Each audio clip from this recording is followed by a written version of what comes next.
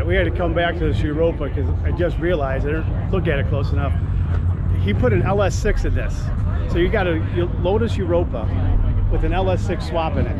You talk about this thing getting up and moving. I mean, this car weighs next to nothing, and he's got this in there. It's got to be pushing out, I don't know, 400, 500, 600 car. Check this thing out.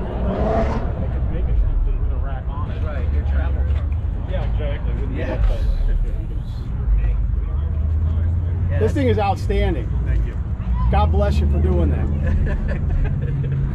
I mean, you got a car that weighs next to nothing. I mean, it was kind of quick with the regular coverage rate. This thing. The engine's half the weight, I think. And this is the fine gentleman's car it is. He's the maniac that did this. God bless him.